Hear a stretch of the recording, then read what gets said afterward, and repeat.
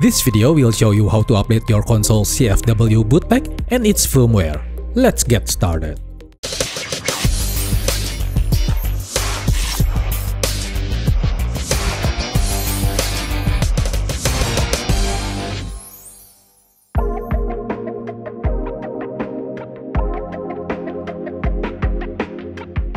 So, if you look at the Hecate version, currently it is on 5.8.0. And when we boot to the HOS, the console firmware is on 14.1.2 and the AMS version is on 1.3.2. Yours might be different, but we will update those numbers to a higher version.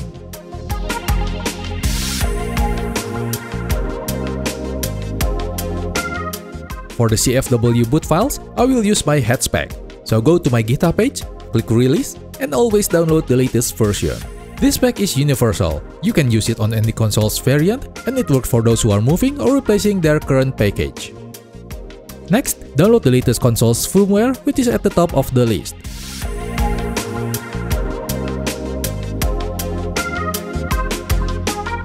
Take out the microSD card from the console.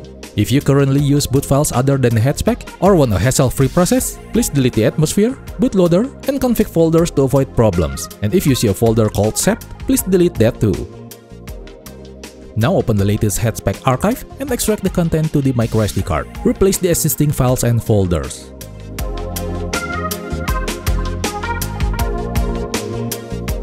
Create a new folder and name it anything. I called it FW. Open the latest firmware pack and extract the content to the newly created folder.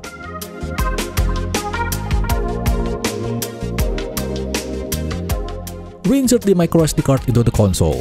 If you see a pop-up window to set the date and time, you can set it or ignore it. But now you can see the Hecate version is already updated. We will update the console's firmware. Let's begin with the SysMMC and the stock firmware. Press launch, then select SysMMC.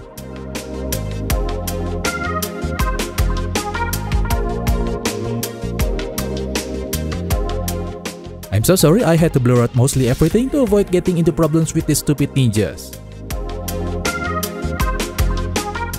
Get into the album. Select Daybreak.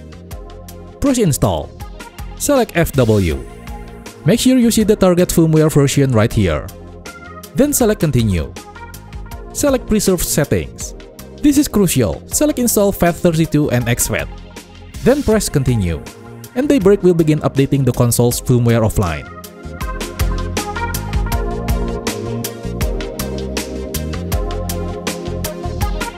And now press reboot. You will get back to Hecate. To check if your SysMMC has been successfully updated, relaunch it.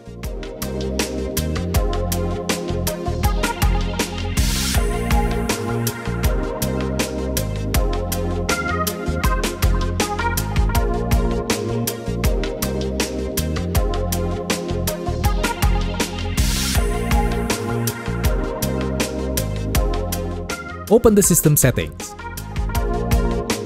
You can see that the console's firmware and the AMS are already on the latest version.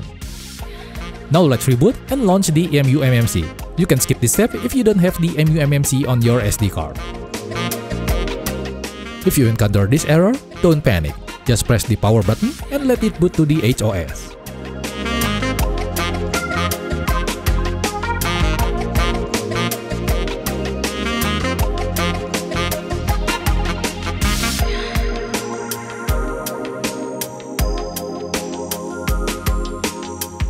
Get to the album and redo the Daybreak process for the emuMMC. Why? Because you need to know that the SysMMC and the emuMMC are two separate entities. Why? Because it is like that. Please examine and learn about it.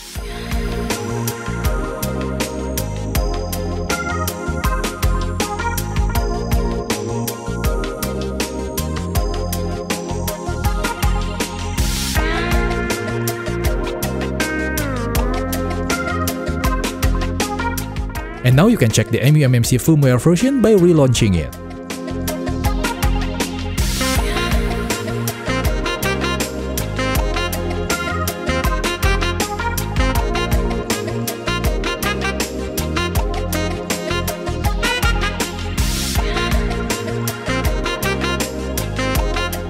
Get into the system settings to find it out. And that is how we update the CFW pack and the console's firmware. Thanks for watching this video.